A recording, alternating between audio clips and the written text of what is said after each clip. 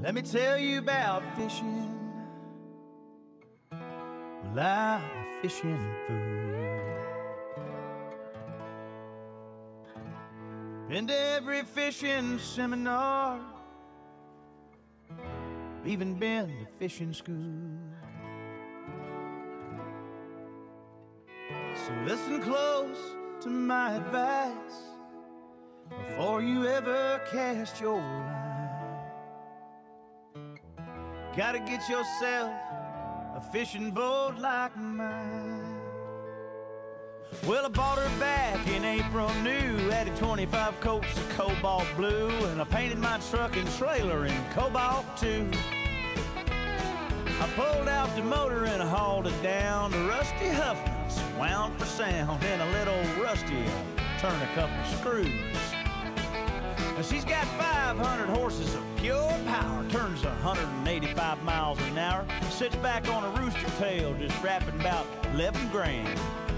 She moves out on the water like a phantom jet, and I ain't even tried the nitrous yet. She don't slow down to a stop neither, she just kinda lands.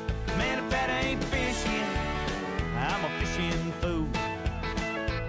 I've been to every fishing seminar and I've been to fishing school. You gotta get yourself a red hot rig, that's the first in fishing rule. So you don't have to catch a thing to come home looking cool. Chris, you have to kiss it for good luck. If that ain't fishing, I'm a fishing fool. I've been to every fishing seminar and I've been to fishing school. You gotta get yourself a red hot rig, that's the first in fishing rule. So you don't have to catch a thing to come home looking cool.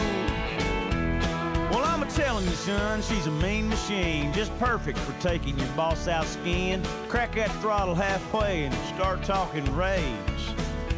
She'll pull tubers, tires, still on a truck. You better strap on your safety belt when she's hooking up. Them G-forces kind of push your nose to the side of your face. Man, if that ain't fishing, I'm a fishing fool. I've been to every fishing seminar and I've been to fishing school. You gotta get yourself a red hot rig, that's the first in fishing rule. So you don't have to catch a thing